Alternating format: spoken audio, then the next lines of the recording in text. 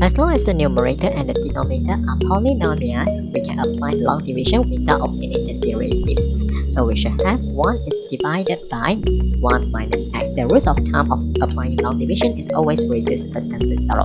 In order to have 0, we must minus exactly the same value. So which means that we should take 1 times 1 equal to 1. When we minus, we obtain 0. Don't forget the next term. So we have 1 times minus x minus x. And the previous line is simply plus 0x. So which means that we have 0 minus x become plus x. And for the next term, we should times plus x. Plus x times 1 is plus x.